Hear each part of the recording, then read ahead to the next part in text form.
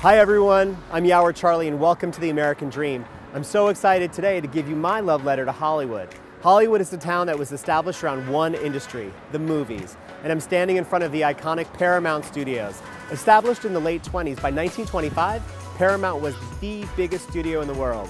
And the area all around me was developed for housing for Paramount's talent. And today, I get to show you one of the oldest bungalows in Hollywood. So get ready for your Hollywood adventure with me. Come on.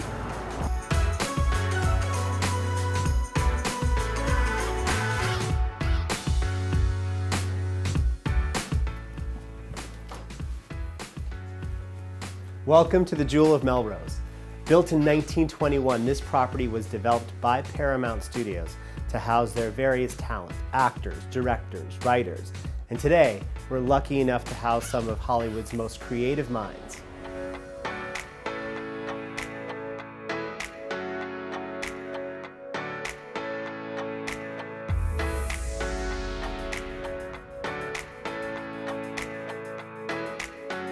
So everyone, I'm really excited because we are sitting down with writer, producer, editor, women's activist, Ayser Salman. She just wrote a wonderful book, Seat at the End of the Table, and it's like 18 other words. Which it's a very non-descriptive title. It's called The Wrong End of the Table, a mostly comic memoir of a Muslim Arab-American woman just trying to fit in. Right, so say that 5 times really fast, folks. But tell me a little bit about the book and how you got to, what was the inspiration? It's something that I wish had existed when I was growing up. I was born in Iraq. I grew up in Kentucky.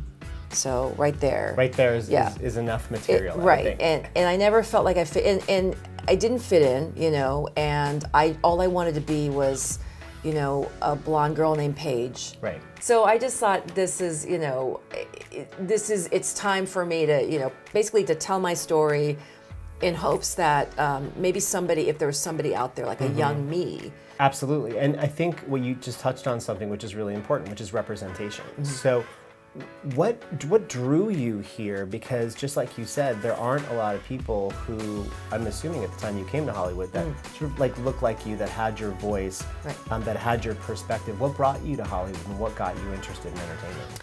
So when I was in, when I grew up in Kentucky and I went to journalism school, my parents were like, "Oh, you can be Christian Amanpour, okay, great," you know.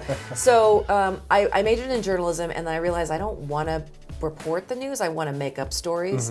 So I came out to film school, and I fell into, it was right around the time of the DVD revolution, or you know, that explosion, where people were buying DVDs and then like getting the. You know, you get the DVD for the movie or whatever, and then there's, oh, here's what's happening behind the scenes, kind of thing. Yeah. And you know, and so I started working for Miramax. I mean, you've worked on such interesting projects. I saw that you were working on some of the Ryan Murphy projects. Yes, I am lucky to fall into the Ryan Murphy camp, and I'm doing. I did Pose. I did the behind the scenes, the featurettes content. With Pose, it was featuring the real people that played the characters, and so that was even more interesting because a lot of times, you know, these things, the purpose is for marketing, obviously, but it's so much more fun when you can do something that is, here's the story of the real life person. I find it so interesting to listen to people's stories as to why they came here, and did that evolve, did that change? So I'm going to ask you, what is your advice to someone who wants to come out to Hollywood? Know the story you want to tell, and there's no way anyone can stop you from telling that story. Right. And writing a book was the best thing I've ever done in my life. It was so great for personal reasons. It was so great in that it helped me with my craft. I can't believe I just called it craft. I don't like when people. But it is. I know, craft. but I hate when people call it that. It just sounds so self-important. Well, listen, I remember when I came here, I was so fascinated by the layers of stories because this town has so much history. And this area in particular, one of the reasons I wanted to interview you here is because this was one of the original plots that were developed by Paramount for their talent. What is next for you? Does this book get turned into a movie? Is there another book? So I'm working on turning the book into a TV sitcom. Oh, that's so great. Yeah. I would definitely watch it because I think you're really talented. I think you have a very unique voice, and it's a voice that needs to be heard because it's not something that gets represented. So I wish you all the success in the world. Thank you so much for having me. Yeah, thank you for coming. A pleasure. Well, everyone, I'm so happy that I was able to share with you my love letter to Hollywood. Very rarely is a town built around one industry, but Hollywood is that.